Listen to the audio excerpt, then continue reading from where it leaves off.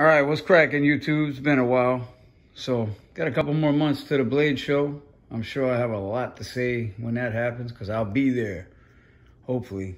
I got tickets already, but that don't mean shit. I might have to call in for my job and they might be a little pissed off just for me to make it. But I don't know yet. So, from there, I'm there. Anyway, just received this from Amazon. Ordered this thing. It was the last one, whatever place I ordered it from had in stock. Kind of, I don't know. I really don't like ordering shit like that, man, because I don't know what I'm going to get. You don't know how much I went through the internet just trying to figure out if there was any fakes of this made already and who was making them, what they look like, and all that good shit. A lot of reviews where people were having the wrap on the handles that was slipping off. You know, this little guy on the back, it is slightly loose, but just about as tight as any samurai that I've ever owned in the past, from Paul Chan and Han Wei, classic stuff, battle ready. This thing is a very, very good looking sword. Get a look at the polish there. Mirror polished on the top. It's got like a high satin finish on the bottom. Very nice blade shape. The only complaint I got about receiving this today was the edge was kind of fucked up, I gotta say. And it doesn't look like there's any wear on this thing, like whoever owned it or sold it off to me, however the hell that happened. I don't know what kind of business they are or anything, but they might have been one of those businesses that ship over, you know, back and forth overseas, and maybe they had to grind the edge off of it for some freaking reason, for some damn bullshit customs deal or something. I don't know. But the edge was a fucking hack job. It wasn't too bad. I actually took my work sharp and all I did was put the polishing blade on it. As you can see, it's still a little bit jagged, but when you ran your finger right down the side of it here, when I first got it, you could feel it on both sides. Huge fucking burrs. So I took all the burrs off both sides, and it feels really good right now. I'm happy with it, the way it looks at this point. I did, however, send out a email to Cold Steel to see if in the future I could get it razor sharpened by them and sent back to me. So we'll see what they say. I don't know what their rules are on that shit. Sending swords back through the mail and sharpen them. So no idea. I'll find out from them though. Black lacquer scabbard. Really good looking scabbard. It does pick up a hell of a lot of fingerprints. Yeah, that's me. Don't leave that behind the crime scene. Comes with the bag. This is a really nice looking carry bag, or not a carry bag, but a display bag. So I got the katana coming as well.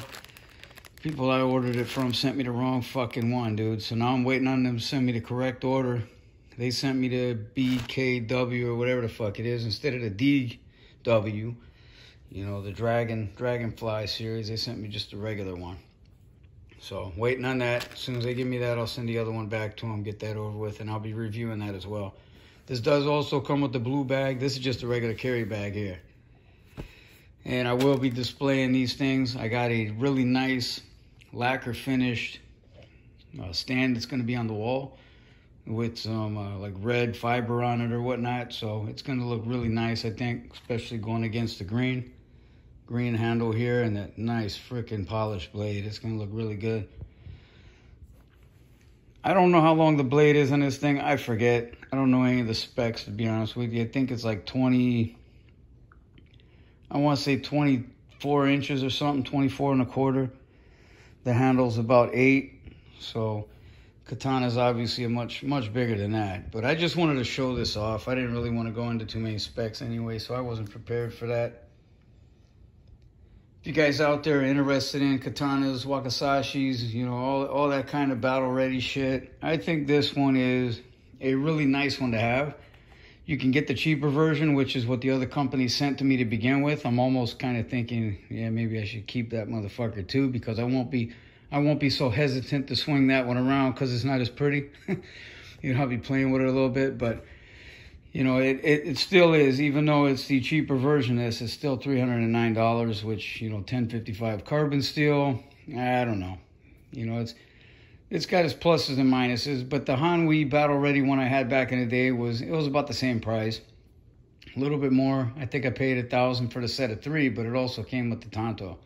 So I had the tanto, the wakazashi, and the freaking katana, and the stand, all back in the day for about $1,000. And I'm talking late 90s, 99, maybe even 2000, somewhere around there when I finally bought them from Plaza Cutlery out in California. But that's it. Just wanted to show that off to you. Like I said earlier, is the brass finish. Dragonfly. Pins are looking real good. All this stuff is pretty solid. You'll see some videos out there where it's not very solid at all. And I think any of these swords over time of use, you're going to have a little bit of slippage in the ties anyway. Leather is really the only one that'll hold up really nice, because if you sweat on leather, it dries, it'll get tighter, depending on what the background is and what it's actually sticking against. Plus, you could put a little bit more sticky shit on leather than you can on this. I've seen some of the cheaper samurai swords coming out where this shit is actually glued on. It's glued onto the handle. Yeah, people complain about it and they talk about, I can see glue around the edges, this and that, but I'll tell you what, that's how they should do all of them. Because technically, you don't take this stuff off at all if you have to remove the handle. You don't take any of this off. You pull these two pins right here, pull the handle off, and everything else comes off after it. Now, I don't know who the maker of this was. Usually on samurai swords and sets, you take the handle off and it'll actually have the maker's name on it. So I don't know if I was to take this one off, if it says cold steel under it, or if it has an actual maker's name. I could not tell you that. I seen a video just recently, actually tonight, when I wanted to compare mine to his. He did have the handle off, but he was speaking in a foreign language, so I have no fucking clue what he was saying, and I don't know if he mentioned what the maker was on the handle. But it'd be kind of cool to know. So maybe someday I'll take it off and, we'll check it out. Anyway, that's it. Battle ready. Ready to split some domes. Sure as hell won't stop a nuclear bomb, but really nice sword, man. About a 1/4 inch thick or more all the way through. I mean, it's a big blade. Very big blade. Anyway, people, that's the Cold Steel Dragonfly series. Wakazashi. Peace.